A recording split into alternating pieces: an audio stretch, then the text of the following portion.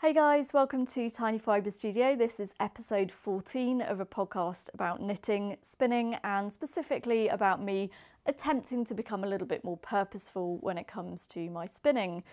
In this episode, I will pre-warn you, this is very much more knitting orientated than spinning, with a couple of exceptions.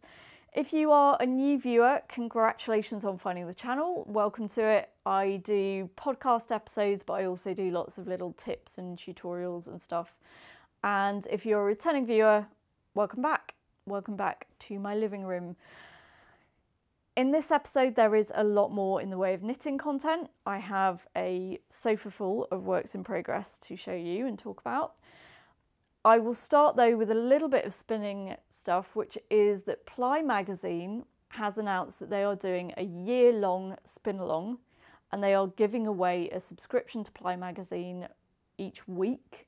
So 52 chances to win, people. There are different topics for each week.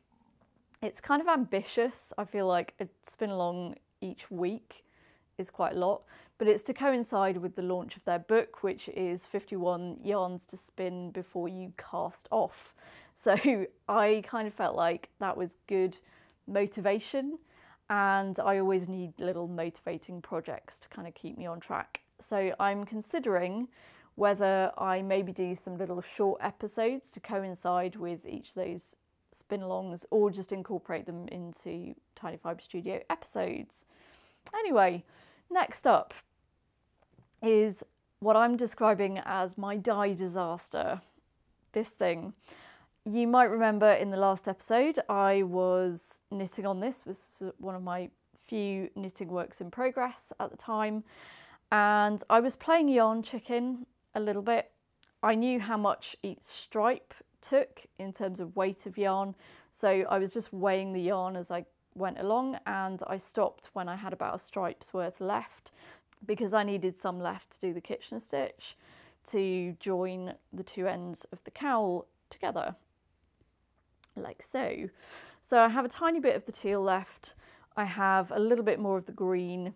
When I got to that point, I was a little bit nervous about whether it was actually going to go around my neck twice, because it just didn't really seem long enough. I mean, that is a single loop of my neck, but having blocked it, it does actually go round twice.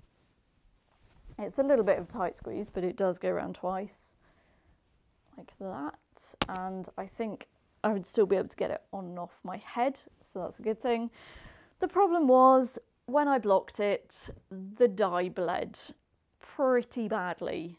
I don't know how well I'm going to be able to show this, but there are definitely some areas where you can see the bleeding of the dye from one colour into another, which is kind of annoying. I sort of feel like this is something that I should have known, because I dye my own fibre and I know perfectly well that dark blues and teals are colours that do not exhaust their dye bath very easily.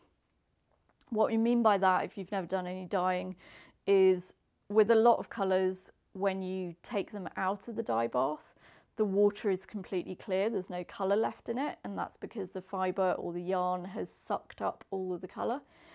In the case of teals and magentas in particular, probably lots more that I can't think of right now, they don't exhaust their dye bath, and that's quite normal, but you usually give them a bit more of a rinse than you would with other colours, and I have never had any issues with commercial dyes bleeding. And this is a commercial yarn, this is Malabrigo in the lace weight.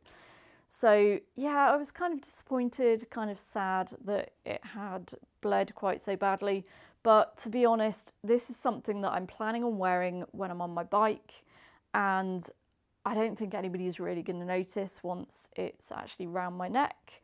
So it's fine, I've come to terms with it now. Thank you to everybody on Instagram who suggested some solutions to this, like using Synthropol. That was a great shout, but I didn't have any Synthropol handy and it was going to take a while to get it delivered, and I didn't really want to keep it wet for that long. I did try some die catcher sheets because that was something else that someone suggested, and that definitely sucked up a lot of extra dye. Any projects that I'm doing with teals or magentas where they're striped with a lighter colour, I will probably at least try using a die catcher sheet or some Synthropol before I knit with them in future. But as I say, I'd never had that experience before, so I wasn't really particularly concerned about how it would bleed, but it did. So take this as a warning if you are planning on doing some striped stuff or any kind of colour work with colours that are likely to bleed. Do that first, or at least do your first soak in Synthropol. So yeah, it's kind of finished apart from the Kitchener stitch, but I'm a little bit disappointed with the bleeding of the dye, and frankly this amount of Kitchener stitch is kind of preventing me from actually finishing it right now. It'll happen, but I just need to get over that mental hurdle. Anyway, that was that project. So in the last episode I had finished my socks, so I wanted to cast on some more socks to have a relatively mindless project to go into, and I cast these on. These are Hermione's Everyday Socks, and I'm combining those with the Ysolda Heart and Soul pattern on the back. Heart and Soul is a different type of foot shaping, basically kind of pairs of increases and decreases on the back of the sock, and I find that it just kind of hugs my arch a little bit better than normal socks. What I have experienced with the socks that I finished last time, which were my first ones with the Fish Lips Kiss heel, are that I definitely have the height of instep that will need at least a mini gusset on the Fish Lips Kiss. So I don't really think that Fish Lips Kiss on its own works for me that well. I'll probably talk about this a little bit more in depth in a future episode, but Heart and Soul has worked for me on other socks. I'm trying to think which ones, not the ones I'm wearing. I have done some other socks with the Heart and Soul pattern, but I thought I would try these, maybe combined with a Fish Lips Kiss and a mini gusset. We'll see. I'm getting up towards the point where I need to make that decision, but that's how far I've got with them so far. I am doing them 2 at a time, Magic Leap, because I hate second sock syndrome, and 2 at a time Magic Leap just works quite well for me.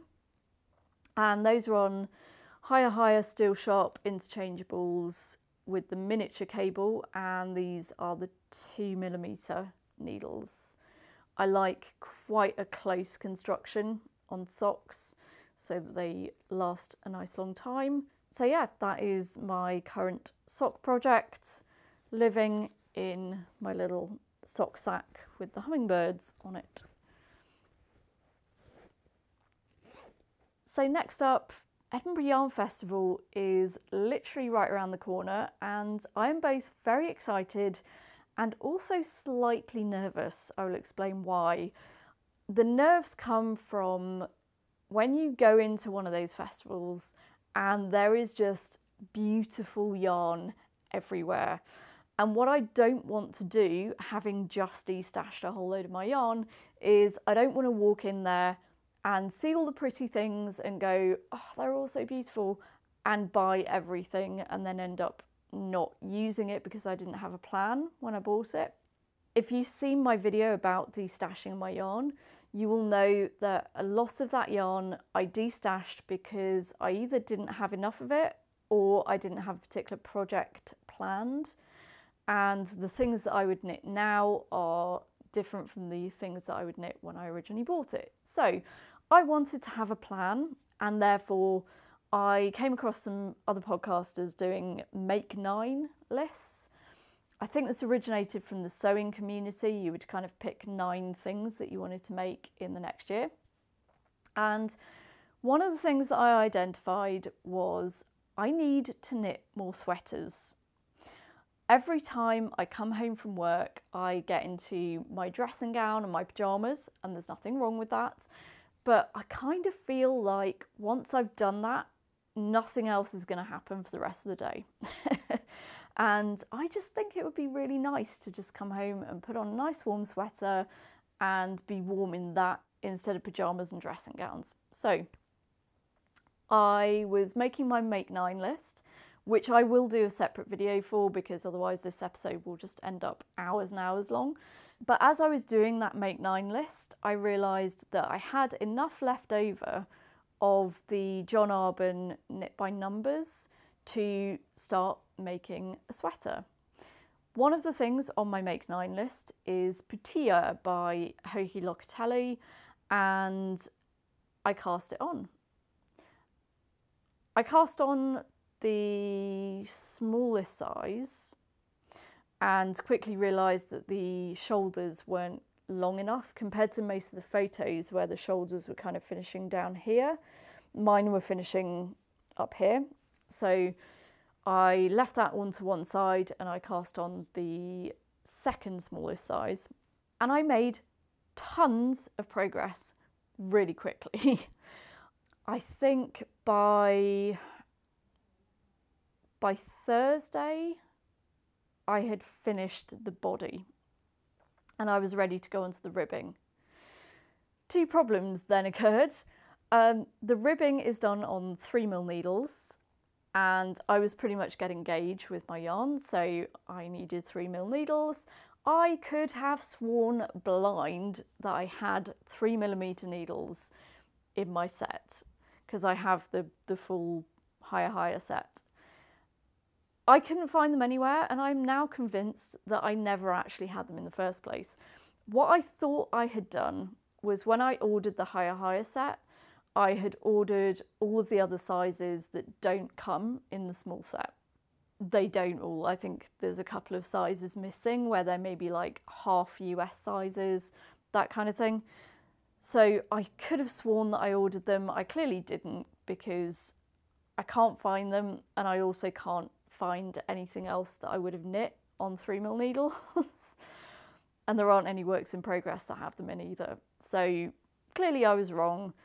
So I ordered some new tips, but I was also waiting on the sock needles that I wanted to use for the sleeves, which are these. They're the Addy Sock Wonder needles.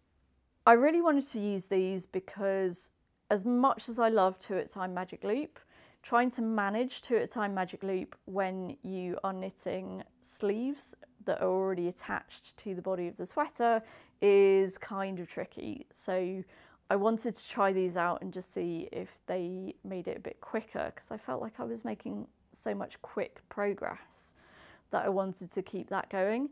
And I think even with something like sleeves that I normally kind of hate doing, these are going so quickly, I just wanted to keep that momentum up. So anyway, the needles didn't arrive and didn't arrive and didn't arrive, so I switched over to another project, which I'll talk about in a moment. But when they did arrive, they are definitely ones that take some getting used to, but I feel like I am actually getting used to them now. I have to modify my style a little bit. I normally knit fairly quickly when it's 3.5mm needles, and I don't feel like these are slowing me down too much, but you definitely have to modify your grip a little bit because I was actually finding my thumb was getting a little bit numb. So I've certainly modified the way that I knit, and I've also realised that my little finger and my ring finger on my right hand normally do a lot of work. The little finger isn't even actually sitting on the needle, it's sitting on the cable here. So it just doesn't have as much leverage as it would on a normal needle.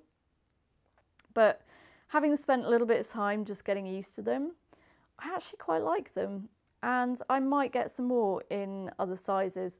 I'll see how I go because I'm not anywhere near the end of the sleeve yet, but I think I quite like them and I think it would be worth me getting some other sizes. So if you're wondering about them, Sock Wonders, they are, so you have 2 lengths of needles, one short, one long. The idea is that you don't really need the long needle on the left-hand side, you just need it on the right hand side. For your particular style of knitting, that might change, but I've been finding that works perfectly well for me. So yeah, those arrived. The 3mm needles for the ribbing also arrived, so the ribbing is done. The first sleeve is now, let me just manoeuvre this without actually pulling the needles out. So I'm now down to kind of mid-arm length, just kind of middle of my lower arm now. So yeah, progress being made pretty quickly on this sweater, and I'm really happy with it. Really happy with the shape. I don't know about me and drop sleeves. I've never really worn anything with a drop shoulder, so it'll be interesting to see how I feel about it, but having tried it on so far, I'm actually quite liking it. The yarn, as I mentioned, is John Arbon's Knit by Numbers. I have worked with this before on the quill blanket, which I have over here. This is my quill. I'll be honest, it was the wrong choice of yarn for this blanket slash shawl because it's merino, and so it just kind of fluffs up and it doesn't really show the lace on the edges very well. So one of the things I might be looking for at Edinburgh is possibly some other yarn to do another quill, because I do like it, but it's just not the right yarn, and it has pilled fairly badly. Expecting this to also pill, but I'm okay with that. I just wanted something that was a comfortable sweater to chuck on, especially when I'm around the house. So that is one work in progress. I mentioned that while I was waiting for those needles, I picked up another work in progress, which is Ishnana. Ishnana is an Ysolda Teague pattern that I've been working on for quite some time now, and I'll show you where I'm up to. Again, I'm doing the sleeves 2 at a time, Magic Leap. They are on a much longer cable at the moment than I would normally be using for Magic Leap, because I wanted to try them on the other night. And yeah, sleeves are coming on down to pretty much the same length as the Puntilla sleeves. The body is all done.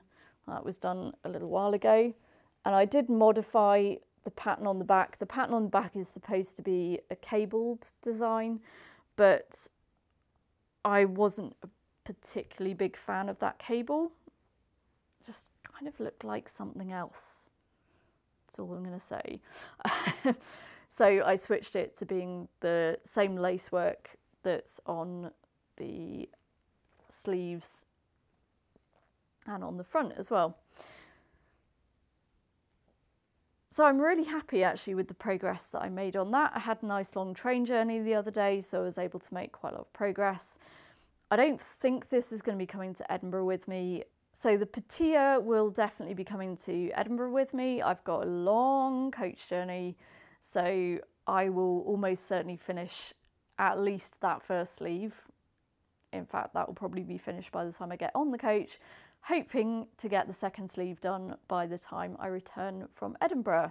Speaking of Edinburgh, I have changed my plans very slightly. I'm only going to be there for 1 day this year.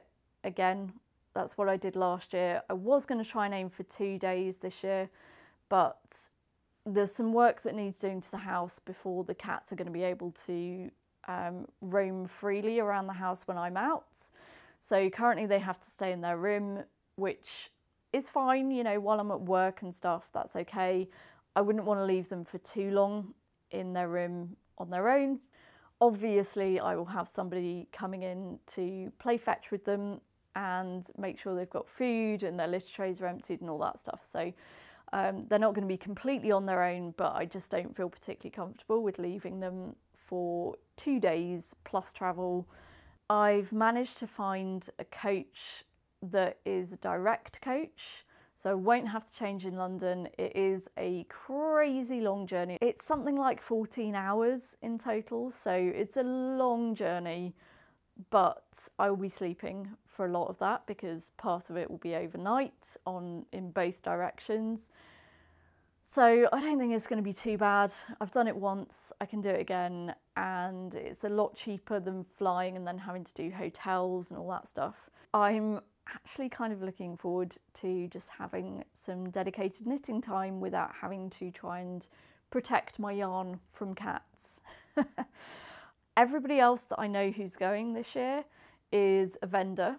So if you see me wandering around the marketplace, I might be on a bit of a mission because I do only have one day and I have a little list of stuff to do.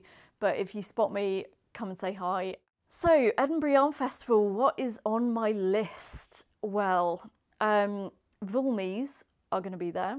So one of the things that I want to try and get is some Vulmies Twin, which is their sock base, to go with some yarn that was gifted to me that I think would look great, striped with some kind of solid dark colour. The yarn that I've got is orange.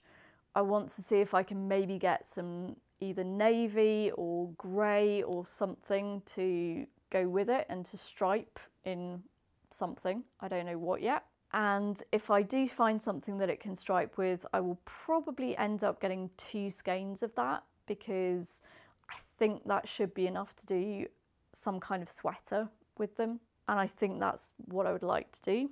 Second thing on the list is 4 skeins of 4-ply / fingering weight for a second Puntilla. The way that that's knitting up, I'm really liking it, and I'm really liking how quickly it's going, so I think another one of those is on the cards. I also want to get Ysolda's Stroker kit, which is, I think it's Lopi, but she has a kit. I'm just going to get that because I like the colourways that she chose. One of the other things on my list is a easy bulky one, which is also a Locatelli pattern, and I think it would be cool if I can try and find some bulky weight yarn at Edinburgh for that. I'm probably going to treat myself to some Le Bien Me sock yarn. I've seen such beautiful speckle colourways, and I don't really have any speckle yarn, but they have some really beautiful speckle colourways, and so I want to have a look and see if I can find something nice of theirs. They've also got some nice little enamel pins. There's an enamel pin that says Yarn Snob. Kind of want to get one of those because I am a yarn snob. I also want to get 2 more stitch fixes, because in each of my project bags, I don't know if I've mentioned this, but I now have 3 fringe field bags. Kind of went a bit over the top.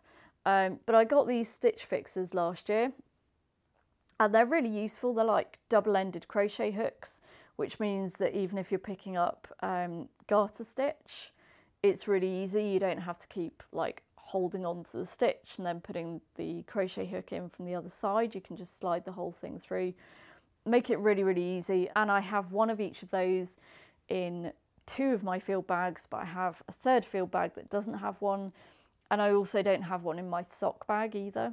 So I want to try and get 2 more of those stitch fixes. The other thing that's on my list is shade cards, because I live quite a distance from the nearest good yarn shops. So it's kind of difficult for me to actually go to a shop and do project planning with the colours in front of me. So I want to just see who's got shade cards at the show and try and build a little collection of those where I can. So yeah, that is what's on my list for Edinburgh. No doubt some extra stuff will creep into my bag on the way home, but I'm trying my best to plan, at least knowing how much yarn I need for particular types of project, even if I don't know the specific project that I want to use it for, because I just don't want to end up in that situation with so much stash that I don't know what to do with, and the wrong quantities of things and all that stuff. I don't want to go there. So I'm trying really hard to be quite specific about what I buy, at the same time appreciating all of the vendors and all of the beautiful things that they have. One of the reasons why I go to yarn shows is to actually see and feel yarns in real life. And if that means that I then make a list of, I really love these yarns, what patterns can I find with them, that's fine. It means that I will be supporting that vendor at some point in the future, even if it's not right there at that show. So there we go. I think that is it for this pre-Edinburgh episode of Tiny Fibre Studio. In case you are concerned about the lack of spinning content in this episode, I have a lot of hand-spun projects in my Make 9 list. So don't worry, there will be lots more spinning. It's just that the last couple of weeks I've just had a lot of time to knit, especially because, if you didn't already hear about this, in the UK a couple of weeks ago, it snowed. I know that pretty much the vast majority of my viewers come from Canada or the US, so any of you in snowy areas of those two countries were probably laughing your socks off at how ridiculously badly the UK handles winter weather. The fact is though, it's been about 6 years since it snowed in my particular part of the UK, so it's not something that we're used to. We don't build our infrastructure in a way that handles snow very well, because why would you spend the extra money if you only need it one day in every 6 years?